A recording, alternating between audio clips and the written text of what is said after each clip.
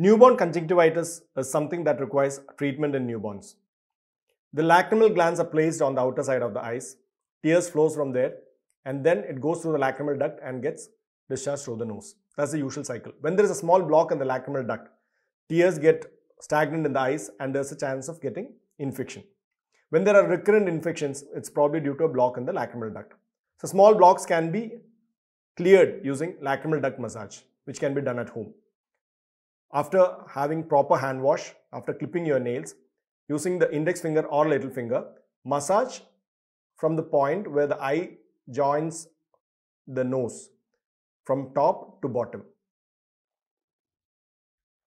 Repeat it 5 to 10 times, 2 to 3 times per day until the baby is of 6 months of age. Most often, the blocks get cleared. If it still persists, then you may have to take an ophthalmopinion and you may require procedures like probing.